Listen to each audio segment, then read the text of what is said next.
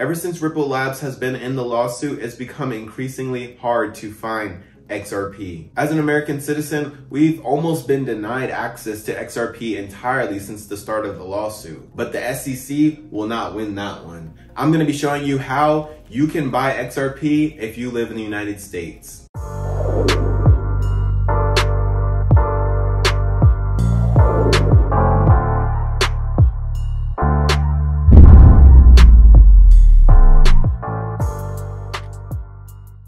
For On The Go, join Crypto NFTs chat below for mini giveaways and daily updates. What's going on, guys? Welcome back to the channel. If you're new here, go ahead and hit that subscribe button. Go ahead and try to enter to win that $100 in free crypto. Of course, hit the like button if this helps you out in any type of way. It helps YouTube algorithm, helps to find other people that can use this video so that they can find XRP too. One site that I know where you can go and buy XRP right now in the United States is Uphold.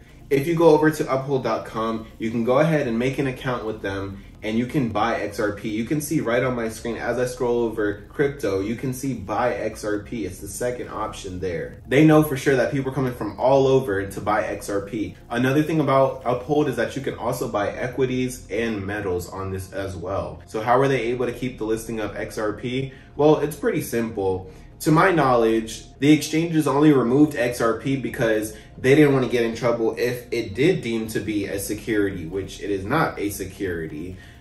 Therefore, they did not need to take it off of the exchanges, but the ones that were afraid of getting hit with the lawsuit as well went ahead and took that off, but I guess they're not afraid. As you can see on the screen, if you don't know, that XRP has been delisted from several exchanges. So there is something that I want to make sure that you're aware of before you go on and buy XRP with Uphold.